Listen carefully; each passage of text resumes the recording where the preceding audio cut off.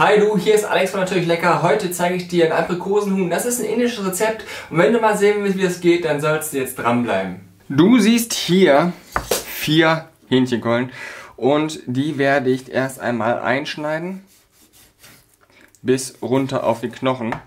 Du siehst hier, ich würze das alles schon mal ein wenig, nicht zu viel. Pfeffer, Salz, Standard. Die ganzen anderen Aromen geben wir gleich in den Topf. Und von jeder Seite kurz 2-3 Minuten anbraten, weil wir werden es gleich kochen. In der Zwischenzeit kannst du dann einmal die Zwiebeln halbieren und in halbe Ringe runterschneiden. Das gleiche machen wir gleich auch noch mit Knoblauch und Ingwer. Und die Zwiebeln werden jetzt einmal halbiert, horizontal 2-3 Mal eingeschnitten und dann runtergehackt.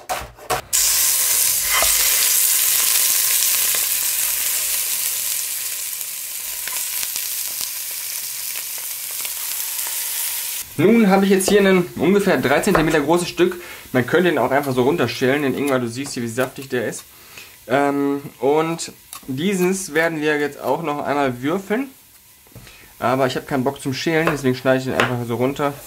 So, nun siehst du, dass sich ein paar Röstaromen gebildet haben. Das ist aber nicht schlimm. Wir werden dann jetzt, oder du wirst dann jetzt einmal die Zwiebeln dazugeben. Kurz mittlere Stufe anrösten. Nun den Knoblauch und den Ingwer dazugeben. Du siehst es hier. Du siehst hier, es ist alles angebraten, die Zwiebeln sind schon angedünstet.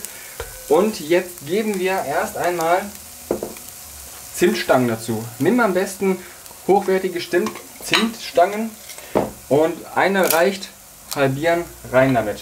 Nun nimmst du Nelken. Eine ist schon reingefallen und dann nimmst schöne Nelken, nimmst du am besten erstmal 3 Stück, weil wenn du vernünftige Qualität hast und Nelken haben ein sehr, sehr starkes Aroma und wenn du zu viel reinmachst, hast du hinterher verloren. Das Aroma kriegst du nicht mehr raus. Ein Viertel Teelöffel an Kurkuma reingeben.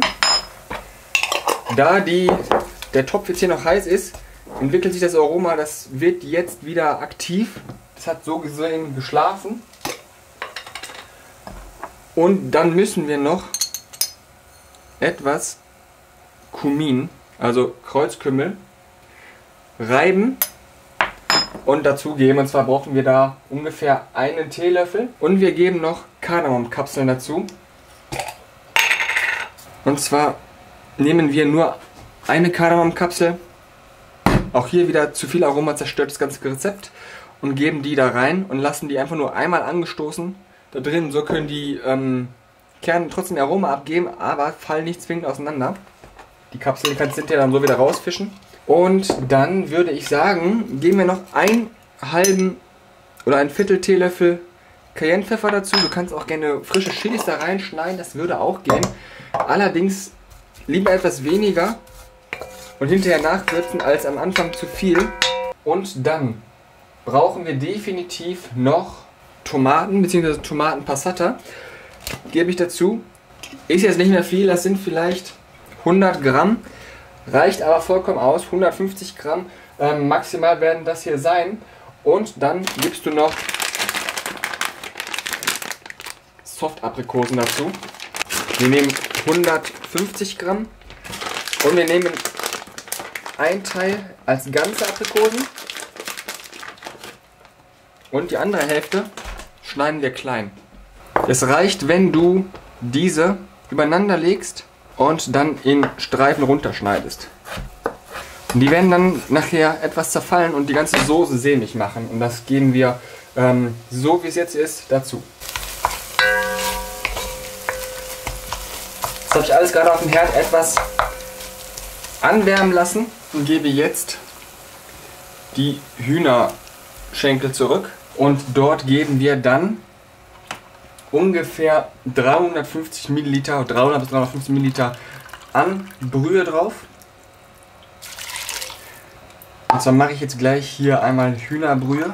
Und zwar nimmst du am besten Gemüsebrühe. Fangen wir erstmal jetzt mit 1,5 Teelöffeln an. Wenn du es ein bisschen tomatig magst, kannst du gerne natürlich auch noch Tomatenmark da reingeben.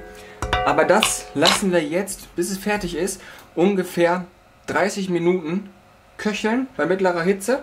Und in der Zeit kannst du gerne Reis kochen, weil Reis passt wunderbar dazu.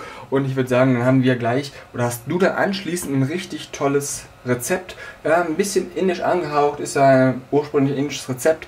Und ich finde, das sieht jetzt schon und es riecht auch jetzt bei mir schon richtig lecker. Ich habe mir einen Kreis aus Reis gemacht. Was ein Wortspiel. Und in diesen Kreis gebe ich 2 richtig schöne Hähnchenkeulen und die zerfallen schon fast. Du siehst hier die Haut und das Fleisch, das löst sich.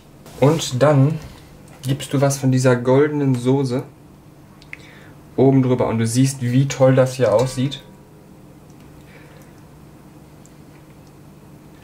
Und das war's dann auch schon wieder. Du hast gesehen, das Rezept ist einfach zuzubereiten. Wenn du es mal nachgemacht hast, schreib einen Kommentar, schreib mir dein Lieblingsrezept in die Kommentare oder dein Wunschrezept, dann kannst du es mal nachmachen. Und dann würde ich sagen, dann bin ich raus, dann sehen wir uns hoffentlich im nächsten Video wieder.